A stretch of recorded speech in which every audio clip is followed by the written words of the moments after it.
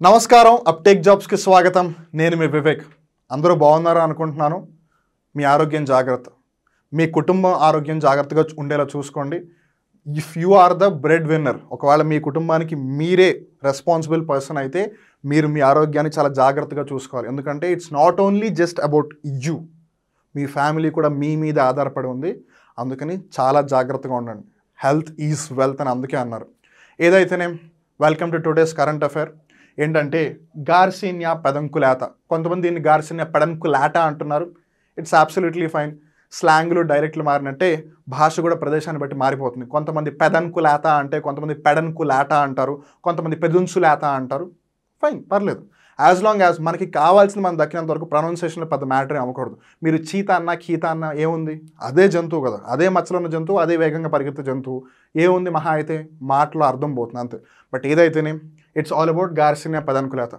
ఇక్కడ మీరు గమనించవచ్చు కట్ చేస్తే ఇలా ఉంటుంది ఎక్కువగా పోగేస్తే ఇలా ఉంటుంది ఇంతకీ దీని గురించి మనం ఎందుకు చర్చించుకుంటున్నాము అంటే ముందుగా చెప్పాల్సిన ఒక పదం ఉందన్నమాట బోర్తికేరో ఇది అస్సామీస్ భాషకు సంబంధించింది అయితే ఈ పండు తిన్న వాళ్ళకి ఎస్పెషల్లీ పండిపోయిన పండులో ఉన్న ఎండిపోయిన గుజ్జు అవును మీరు విన్నది నిజమే ఈ పండు ఎప్పుడైతే పండిపోతుందో ఆ పండిపోయిన పండులోంచి ఎండిపోయిన గుజ్జుని తీసి ఆ గుజ్జుని తింటే దానివల్ల హార్ట్ అటాక్ రాదు అని చాలామంది చెప్తున్నారు వెల్ ఇది ఇంకా ప్రూవ్ అయితే చేయలేదు కాకపోతే మనందరికీ తెలిసిందే కదా హర్డ్ మెంటాలిటీ ఒకడొక పని చేశాడు అంటే మొత్తం మందగా వెళ్ళిపోతాం వెల్ ఇక్కడ ఎవరిని క్రిటిసైజ్ చేయట్లేదు that's how human beings are even though మనం సోషల్ యానిమల్ అయినా మన ఎవల్యూషన్లో ఒకప్పుడున్న లక్షణాలు ఇంకా మనలో కొన్ని ఉండిపోయాయి కదా సో అందుకని ఒకడు ఏదన్నా చేస్తే అది 10 మందికి నచ్చి 10 మంది కూడా ఒకవేళ స్ప్రెడ్ చేస్తే దాన్ని మిగతా వాళ్ళందరూ కూడా అలానే వెళ్ళిపోతారు ఎవరో కొంతమంది అలా ఉండిపోతారు అంతే బట్ ఏదైతేనేం సో అందరూ కూడా ఈ ఫ్రూట్ తింటే హార్ట్ అటాక్లు రాకుండా ఉంటాయని అంటున్నారు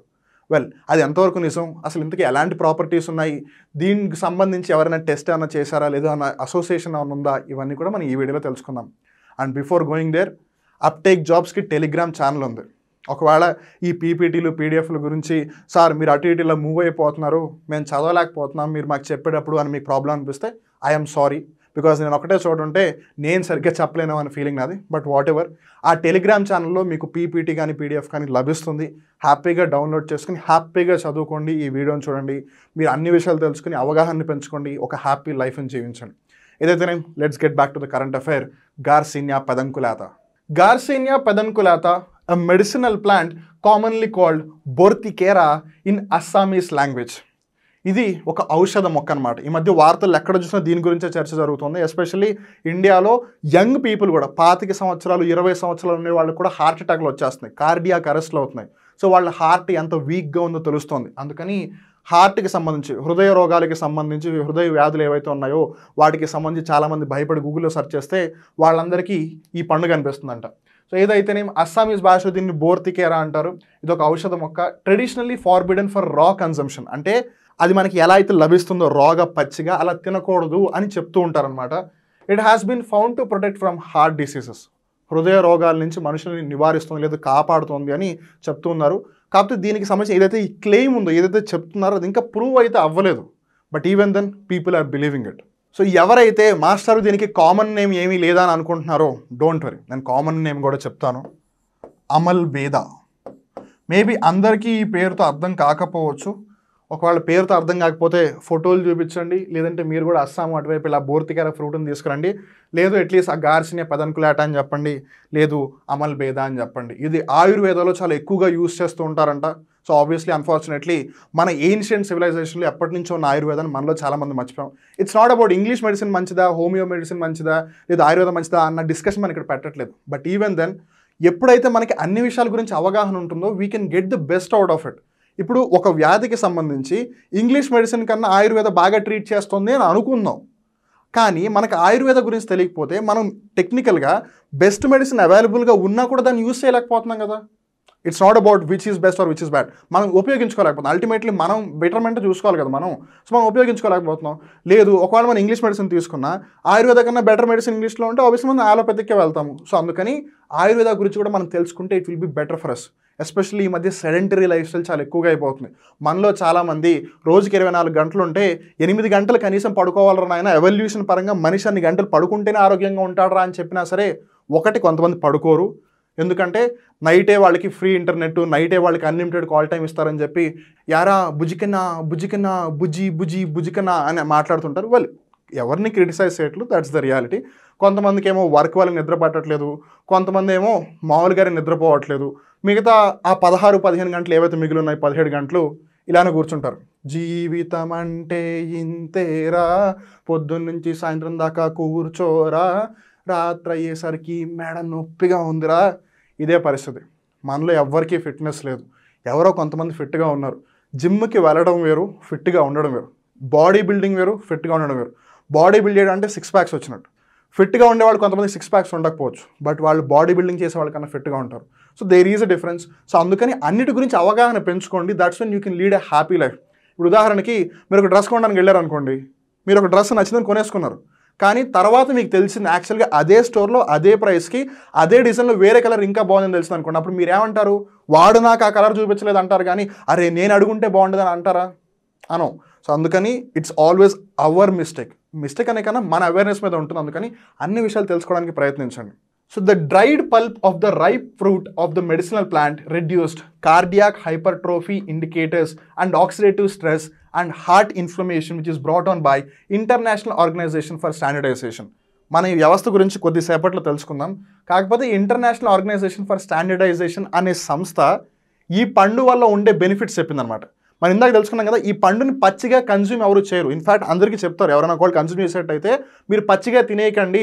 ఆ గుజ్జు ఏదైతే పండు యొక్క గుజ్జు ఉంటుందో, లోపల పల్ప్ ఏదైతే ఉంటుందో అది ఎండిపోయిన తర్వాత తినండి. అండ్ మరీ ముఖ్యంగా పండు మామూలుగానే పండిపోయిన తర్వాత అప్పుడు ఆ గుజ్జుని బయటికి తీసి అది ఎప్పుడైతే ఎండిపోతుందో అప్పుడు దాన్ని కన్జ్యూమ్ చేయమని చెప్తారు. అందుకే dried pulp of the ripe fruit అన్నారు. సో అలా ఆక్సిడేటివ్ స్ట్రెస్ కానీ లేదు హార్ట్ ఇన్ఫ్లమేషన్ అంటే గుండె వాపులు కానీ వీటన్నిటిని ఇది నయం చేస్తుంది అని ఈ సంస్థ చెప్తుంది. ఇప్పుడు మీకు వచ్చే డౌట్ ఏంటంటే, ఇప్పుడు ఈ సంస్థ ఏంటిది, ఎలా చెప్పగలిగింది, ఇంతకీ ఈ సంస్థ ఏం చేస్తుంది అని దాని గురించి తెలుసుకోవాలంటే ఇంకొంచెం ఓపిక పట్టండి. We have to wait. Multiple studies have reported that it is a rich source of anti oxidants. But however మనం ఇందాక అనుకున్నట్టుగా the cardio protective potential has yet to be explored earlier. అంటే అది నిజంగానే కాపాడగలుగుతోందా మనుషుల్ని? ఈ కార్డియాక్ అరెస్ట్లు, హార్ట్ హైపర్ట్రోఫీలు, లేదు ఈ హార్ట్ ఇన్ఫ్లమేషన్స్, వీటన్నిటిని అది నిజంగానే ఆపగలుగుతోందా? లేదు ఎవరికి ఒక 10 మందికి బాగా అయిందని చెప్పి వాళ్ళందరూ స్ప్రెడ్ చేసిన రూమరా?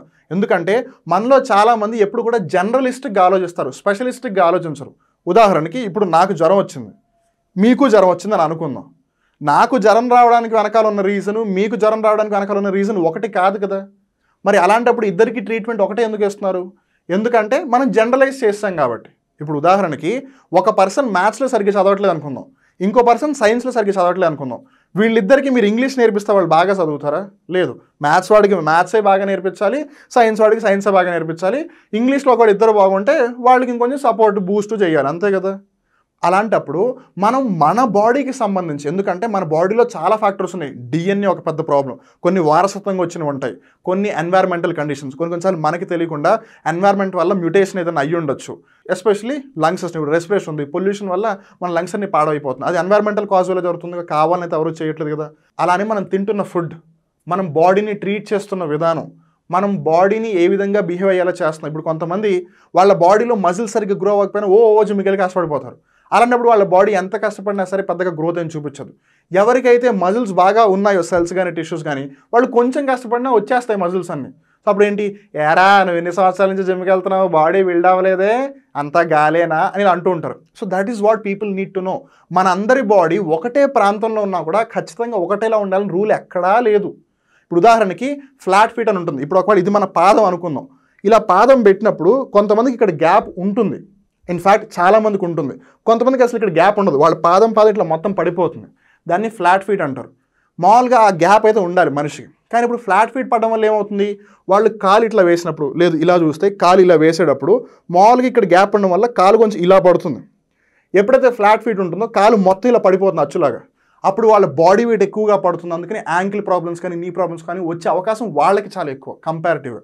సో అందుకని ట్రీట్మెంట్ దగ్గర ఎప్పుడు కూడా స్పెషల్గానే ట్రీట్ చేయాలి. సో అందుకని ఇక్కడ కూడా 10 మందికి అది మేబీ నయమై ఉండొచ్చు, బట్ అందరికీ అవుతుందని గ్యారంటీ మనం చెప్పలేం. But at the same time అది పండేగా, తింటే పోయింది, ఎలాగో యాంటీ ఆక్సిడెంట్స్ చాలా ఎక్కువగా ఉన్నాయని చెప్పారు కదా. బట్ ఏదైతేనే దాన్ని ఇంకా వాళ్ళు ప్రాపర్గా స్టడీ చేయలేదు. ఇండియన్ మెడికల్ అసోసియేషన్ ఎలాగో ఉంది కదా, గవర్నమెంట్ ఉంది కదా, హెల్త్ డిపార్ట్మెంట్స్ ఉన్నాయి కదా, చదువుకున్న డాక్టర్లు ఉన్నారు కదా, మరీ ముఖ్యంగా కోట్లు ఖర్చు పెట్టి చదివిన డాక్టర్లు కూడా ఉన్నారు కదా. సో వాళ్ళందరూ రీసెర్చ్ చేసి చెప్తారు. అప్పటి వరకు మనం ఇన్ జనరల్గా నార్మల్గా ఆ పండును తిందాం, ఎలా అయితే అందరూ తినమని చెప్తున్నారు అలానే తిందాము. ఎప్పుడైతే అవును ఇది తింటే నిజంగానే హార్ట్ ప్రాబ్లమ్స్ అన్నీ పోతాయి అంటే అప్పుడు మార్కెట్లో ఉన్న పళ్ళని మనం తీసుకొచ్చి ఇంట్లోనే పెట్టుకుందాం. ఎందుకంటే ఏదైనా మంచిది అని తెలిస్తే అది మన ఇంట్లోనే ఉండాలి, పక్కన వాళ్ళకి మనం పంచద్దు కదా, మనం అంత మంచివాళ్ళం. సో నెక్స్ట్ వచ్చి ఇంటర్నేషనల్ స్టాండర్డైజేషన్ ఆర్గనైజేషన్, గుర్తుంది కదా ఇందాక చెప్తా అన్నాను, ఇప్పుడు వెయిట్ చేయాల్సిన అవసరం లేదు, దాని గురించి తెలుసుకుందాం. So ISO is an independent non governmental international organisation with a membership of 167 national standards bodies. ఇక్కడ మీరు కన్ఫ్యూజ్ అవ్వకుండా తెలుసుకోవాల్సింది ఏంటంటే, ఇండియాలో ఒకప్పుడు ISI అని ఉండేదా, ఇండియన్ స్టాండర్డ్ ఇన్స్టిట్యూట్ అని, తర్వాత దాన్ని BISకి మార్చారా, బ్యూరో ఆఫ్ ఇండియన్ స్టాండర్డ్స్ అని. ఇలా ప్రతి కంట్రీకి కూడా ఒక స్టాండర్డైజేషన్ ఇన్స్టిట్యూట్ ఉంటుంది కదా. అలా ప్రపంచం మొత్తంలో ఏవైతే 167 దేశాలు ఉన్నాయి, యాక్చువల్గా 167 దేశాలు ఏం లేవు ప్రపంచంలో, UNO ద్వారానే దగ్గర 193 కంట్రీస్ ఉన్నాయి. అలా కాకపోయినా 167 కంట్రీస్లో ఏవైతే నేషనల్ స్టాండర్డైజేషన్ ఇన్స్టిట్యూట్స్ ఉన్నాయో ఆ ఇన్స్టిట్యూట్స్ అన్నింటినీ కూడా ఒక గ్రూప్గా ఫామ్ చేశారు. అందుకే దాన్ని నాన్ గవర్నమెంట్లు అంటున్నారు, ఎందుకంటే అవి గవర్నమెంట్లు కాదు కదా కలుస్తుంది అక్కడ. అలానే ఇదంతా కూడా ఇండిపెండెంట్ ఆర్గనైజేషన్, ఎవరి మీద కూడా డిపెండ్ అయ్యి లేదు ఇది. ఇప్పుడు మీకు వచ్చే డౌట్ ఏంటంటే, ఇంతకీ అసలు ఈ ఆర్గనైజేషన్ ఇండిపెండెంట్ అని చెప్పారు, ఎక్కడ ఉంది, దీని ప్రధాన కార్యాలయం ఎక్కడైనా ఉందా, ఎప్పుడైనా వెళ్ళి చూడొచ్చా అంటే ఎందుకు లేదు. స్విట్జర్లాండ్ దేశంలోని జెనీవా అనే ప్రాంతంలో దీని యొక్క ప్రధాన కార్యాలయం ఉంది. వీళ్ళ యొక్క అధికార భాషలు 3: ఇంగ్లీష్, ఫ్రెంచ్, రష్యన్. సో ఏదైతేనే ఈ విధంగా వాళ్ళందరూ పనిచేస్తున్నారు. సో ఈ పండుగకి సంబంధించి ఇంకా మనం జాగ్రత్తగా గమనిస్తే, to reduce the cases of cardiovascular and other non communicable disease. Communicable diseases అంటే ఏంటి, ఒకళ్ళ నుంచి ఇంకొకరికి స్ప్రెడ్ అయ్యేది. కోవిడ్ అని తుమ్మాం అనుకోండి, పక్కన వాళ్ళకి ఒకవేళ జమ్స్ వెళ్ళాయి అనుకోండి, వాళ్ళు కూడా ఎఫెక్ట్ అవుతుంది. కానీ హార్ట్ డిసీజ్, ఇప్పుడు నాకు హార్ట్ అటాక్ వచ్చింది లేదా కార్డియాక్ అరెస్ట్ అయింది, మీకు కూడా వస్తుందా నా పక్కన ఉంటే, రాదు కదా. So it's a non communicable disease. అలా హార్ట్కి సంబంధించి ఏదైనా ప్రాబ్లం ఉన్నా లేదు నాన్ కమ్యూనికేబుల్ డిసీజెస్ ఉన్నా సరే, the national programme for prevention and control of cancer, diabetes, cardiovascular disease and stroke, in short which is called NPCDCS, ఇవన్నీ కూడా నాన్ కమ్యూనికేబుల్ డిసీజెస్ అనమాట. సో వీటన్నిటి సంబంధించి it is being implemented under the national health machine. ఇందులో భాగంగానే ఆ డిసీజెస్ని తగ్గించాలి అని టార్గెట్ పెట్టుకున్నారు. So national health machine is like an umbrella machine. ఇందులో ఈ స్కీమ్ ఉంది. ఈ స్కీమ్లో క్యాన్సర్ని కంట్రోల్ చేయాలి, డయాబెటీస్ని తగ్గించాలి, హార్ట్ డిసీజెస్ని తగ్గించాలి, స్ట్రోక్స్ని తగ్గించాలి అనేది main aim. So it all comes to so many factors. అది ఓన్లీ ఫుడ్ ఒక్కటే బాధ్యత కాదు, మనం పని చేస్తున్న తీరు కాదు, అలానే రెస్ట్ లేకపోవడం కూడా కాదు. Everything is being added to it. మీరు తిండి సరిగ్గా టైంకి తినట్లేదు అనుకోండి, అది బాడీ మీద ఎఫెక్ట్ చూపిస్తుంది. ఒకవేళ మీరు తిండి టైంకి తిన్నా, మీరు హెల్తీ డైట్ తినట్లేదు అంటే ఆరోగ్యకరమైన ఆహారం తీసుకోవట్లేదు అనుకోండి, అది ఇంకో రకంగా ఎఫెక్ట్ చూపిస్తుంది. మీరు సగం ఒక రోజు అంతా ఒకలా తిని ఇంకో రోజు ఇంకోలా తింటారు, అది ఇంకోలా చూపిస్తుంది. మీరు రెస్ట్ ఒక రోజేమో ఫుల్గా పడుకుని ఇంకో రోజు ఫుల్ వర్క్ చేయడం, అదొకలా చూపిస్తుంది. మీరు డేకి 8 hours కనీసం పడుకోవాలరా నాయన అంటే మీరు డేకి 4 hours పడుకుంటున్నారు అనుకోండి, అది ఇంకోలా చూపిస్తుంది. అందుకని బాడీ ఒక్కొక్కసారి ఎఫెక్ట్ ఒక్కొక్కలా చూపిస్తుంది. కాబట్టి మనం చెప్పలేం ఎవరికి ఏ విధంగా ఎఫెక్ట్ అవుతుందని. అందుకని ఒకవేళ మీకు పిల్లలు ఉంటే వాళ్ళకి హెల్తీ డైట్ని ఇవ్వండి, అట్ ది సేమ్ టైం మీరు కూడా హెల్తీ డైట్ని కన్జ్యూమ్ చెయ్యండి. బికాస్ మనకి తెలియదు, కొన్నిసార్లు మీరు జాగ్రత్తగా గమనిస్తే అన్ని అవలక్షణాలు ఉన్న వాళ్ళందరూ 90-100 సంవత్సరాలు బతుకుతారు, ఏ అవలక్షణం లేనాడు, ఏ చెడు అలవాటు లేనివాడు 30-40 సంవత్సరాలకు పోతాడు అని. ఒకవేళ నిజంగానే వాడికి ఏ చెడు లక్షణం లేకపోతే వాడు కదా ఎక్కువ సంవత్సరాలు బతకాలి, మరి వాడే పోతున్నాడు ముందు అంటే అదే చెప్పేది. అందరి బాడీ ఒకటి కాదు. సో అందుకని మన బాడీ ఏ విధంగా పనిచేస్తుంది, అసలు మన బాడీలో ఉన్నవి ఏంటి. ఇప్పుడు కొంతమంది బాడీలో బై డిఫాల్ట్ కాల్షియం ఎక్కువగానే ఉంటుంది వాళ్ళు తీసుకునే కాల్షియం కన్నా. కొంతమంది బాడీలో కొన్ని హార్మోన్స్ వాళ్ళు అడగకపోయినా ఎక్కువగా ప్రొడ్యూస్ అయిపోతూనే ఉంటాయి. సో అందుకని అందరి బాడీలు ఒకటి కాదు. కాబట్టి ఇన్ జనరల్ పర్సెప్షన్లో ఉండకండి, అట్లీస్ట్ హెల్త్కి సంబంధించి.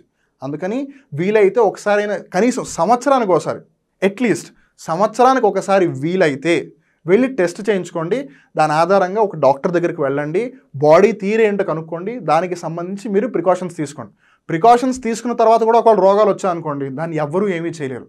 కానీ ఒకవేళ ప్రికాషన్స్ తీసుకోవడం వల్ల నయం అయితే అది మీకే మంచిది కదా. ఎస్పెషల్లీ మీ మీద ఒక కుటుంబం ఆధారపడి ఉంటే దాట్స్ ద ఇష్యూ. అందుకని ఇక్కడితో వాళ్ళ కరెంట్ అఫైర్ ఎపిసోడ్ ముగుస్తుంది. మళ్ళీ ఇంకో రోజు ఇంకో కొత్త కరెంట్ అఫైర్ ఎపిసోడ్లో కలుద్దాం. అప్పటి వరకు చూస్తూనే ఉండండి అప్టేక్ జాబ్స్. మిమ్మల్ని మీరు అప్డేట్ చేసుకుంటూ ఉండండి, మిమ్మల్ని మీరు కాపాడుకోండి, మీ చుట్టుపక్కల ఉన్నవాళ్ళు మీ ఫ్యామిలీ మెంబర్స్ని జాగ్రత్తగా కాపాడుకోండి. నేను మీ వివేక్, నమస్కారం.